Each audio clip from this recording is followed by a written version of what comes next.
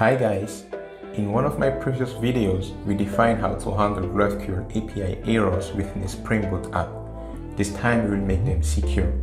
For this purpose, I've written an article on Medium about this subject, so go check later for more. You'll have the links to the article and the previous video in the description.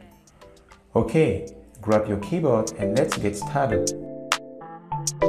I've decided to talk about this subject because the way we secure a GraphQL API is different from the way we do it for RESTful API. GraphQL has only one endpoint, which is usually /GraphQL, and we cannot filter the request based on the endpoint URL. We need to filter based on resolver's method and apply specific security policy to resolver's method. Some methods will be public. Others will need access as authenticated user or admin users. This is made possible by using custom annotation in Java coupled with aspect-oriented programming. No need to be an expert in aspect-oriented programming, just the basics, trust me. First of all, clone the code base with these commands so that you can follow along. Now you may have something that looks like this in your IDE. We will make the resources create user public and get user available for authenticated user only. These two resources are already defined in the project that you just checked out. We will create an additional resource, delete user, which takes a username as a parameter, and we will make it available for admin users only. Okay, let's start by adding the needed dependency for security and testing. And yes, we are going to test our security. It's very important, guys. If it's not tested, it's broken. Next, we add a new resource, delete user. Go ahead and open the file usermutation.java and add the method like so. Don't worry about the red. We are going to create it in user service. Press Alt-Enter on that method and click Create Method. In that method, we just remove the corresponding user to our list of in-memory users in user service. Actually, we don't have a database, so user service is persisting its user in an in-memory list of users. Great! Now let's define the corresponding schema. Nothing complicated here. We just declare a method matching the resolver Java method signature. Awesome stuff! Now it's time to effectively start securing. This is our security strategy. First, let the GraphQL endpoint reach us by letting him cross the URL-based security barriers. Those barriers are not for him. Next, it is at the resolver method level that we will define, thanks to custom annotation, what is the security level needed to execute each method. Finally, with aspects, we will be able to match our annotation to the desired security check. 1. Let the GraphQL reach us. We will define the Spring security configuration that allows that. We create a security package, then securityconfig.java within that package. That class extends the security configurer adapter so that we can override its configure method to handle incoming HTTP requests. Decorate our class with enable web security to activate web security engine and enable global method security to enable security checking at the method level with annotation support. Now press Ctrl-O to override the configure method that takes an HTTP security object as a parameter. Here, we define a set of rules among which the one to allow the GraphQL endpoint and the request to use GraphQL as well, a graphic web-based tool that we will need to test some requests. Notice that just the GraphQL related elements are allowed. Great! This is all that we had to do for the step 1. 2. Custom annotations. We'll define two annotations, admin secure and unsecure.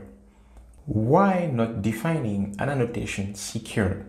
Because our resolver's methods that are not annotated will be secured by default. It's always better to forget to remove security on a method that was supposed to be insecure than to forget to put security on a method that should be secure. Okay, let's code that. We create the annotation class admin secure. It is applied to method, so we use element.method as target. Then similarly, the unsecured annotation. Quite interesting. Now what? We'll apply this annotation on our resolver method. Create user is public and delete user is admin secure. No need to annotate user query. It's going to be secure by default. Final step, the aspect. First of all, we will tell the Spring engine that we want to use aspect-oriented programming in our application by declaring that somewhere in the configuration, like in the main class, for example. Open your main application class and add this annotation. Now, we have to define the aspect itself. But wait, first of all, what is an aspect? Aspects are related to aspect-oriented programming. You can see an aspect as a characteristic or a feature, which is a cross-cutting concept, which means that it's transversal, repeated, or duplicated across several types of objects, and that is not easy to encapsulate. Aspects, most of the time, are not related to business logic. They can be metrics, logging, caching, and even security. Aspect-oriented programming helps us to modularize such behavior in one object or module so that they become more efficient to handle. This is possible by adding additional behavior to the code without modifying the code itself. Let's illustrate that with an example. We have a bunch of methods in which the metric about execution time is a subject of concern. We want to trigger a timer before and after each of these methods without duplicating the start and stop timer code across all methods. Well, we can mark those methods by annotating them with a custom annotation like @time_count. Then, with aspect-oriented programming, we can create an aspect class that will match the mark, which is a point code in aspect terminology, and apply the additional behavior that we want, which is an advice in aspect terminology. The behavior can be start a timer before each execution of those methods and stop the timer after execution. Another example, you can define an aspect that will match method situated under the package xxx.bankaccount, which is the point code, and trigger an additional security check, which is the advice before their execution. And this is all in one class, the code duplication, the code spread all over your application. Awesome, isn't it? Yes, it is, of course. You know what? We are going to do something similar. Our cross-cutting concern is the security. Our point codes are the custom annotations, admin secure and unsecure, and the resolver Java classes, which extends the GraphQL resolver class, and that are sitting in our application. Our advice, the behaviors, will be to check security before the execution of methods that are annotated. Now that all this is crystal clear, we can define our aspect class. Our class is decorated with the aspect annotation. It's a Spring component. This aspect is going to be an interceptor, and a very important one, as it guarantees security.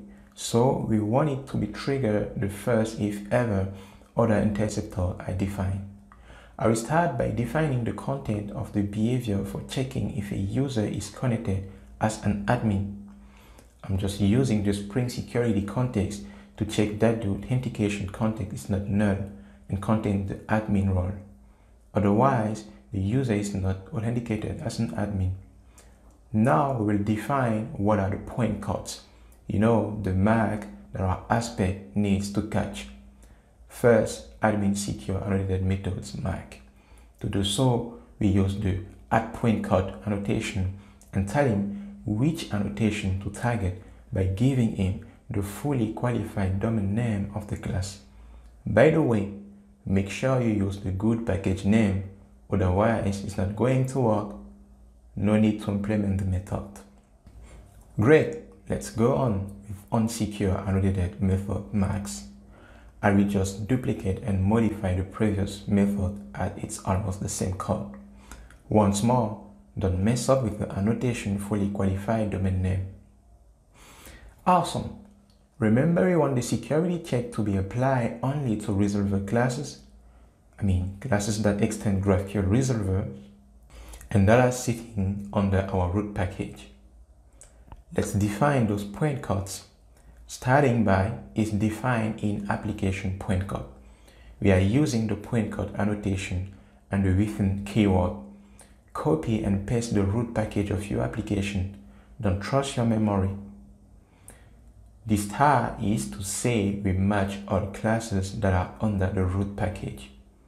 And the last point code matches all GraphQL resolver methods.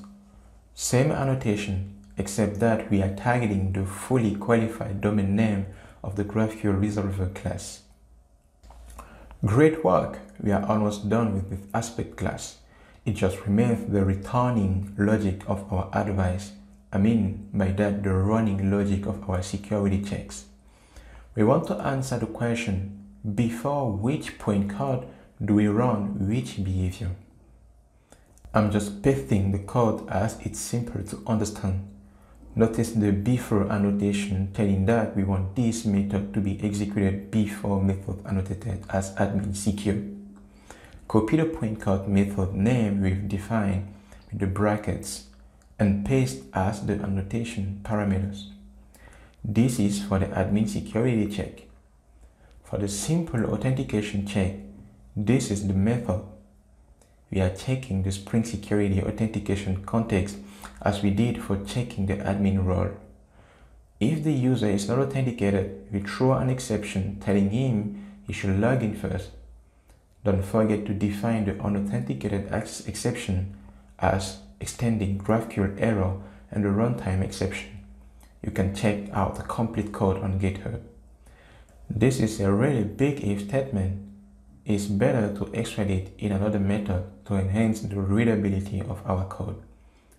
Select the content of the statement and press Ctrl M. Give it the name is authenticated and modify it so that it matches the name by returning the negation of that statement. And in security check if not authenticated. Okay, now we indicate that the do security check method is executed before all GraphQL resolver methods that are defined within our application and that are not annotated as unsecured. Awesome stuff! We are done, finally! And now we just have to test all that. We have two ways to test, either by using GraphQL or by writing tests. Just for GraphQL demonstration purposes for those who don't know it, we will test some of our resources using GraphQL, but we will write a JUnit test to automate all the possible scenarios. To launch GraphQL, start your application and reach the endpoint /GraphQL in a browser. It's GraphQL, don't forget the I. If I try to create a user without being connected, it works as expected. If I try to get a user, I have a message telling me that I have to log in first.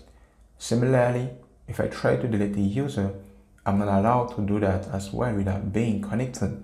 However, we need to test more scenarios.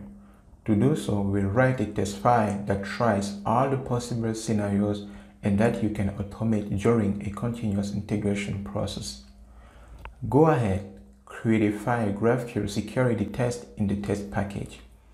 We run it with the Spring runner so that the beans could get injected in our test. We will need the Sping-boot test to load the Spring context and make the bean we will need available for us. For this to work within a GraphQL context, we need to load the context with a random path. Otherwise, we get some weird failures. We will also use the dirty context annotation to make sure that the context is clean from all data before each test method.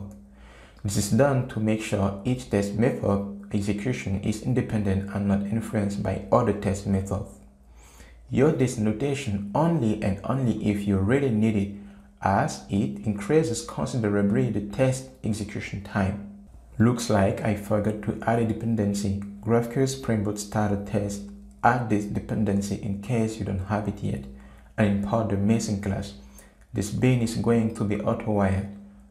We define the bean that we will need for our test. We define the constants that we will need as password and username. I will just copy and paste the test method while explaining, of course, to reduce the length of the video.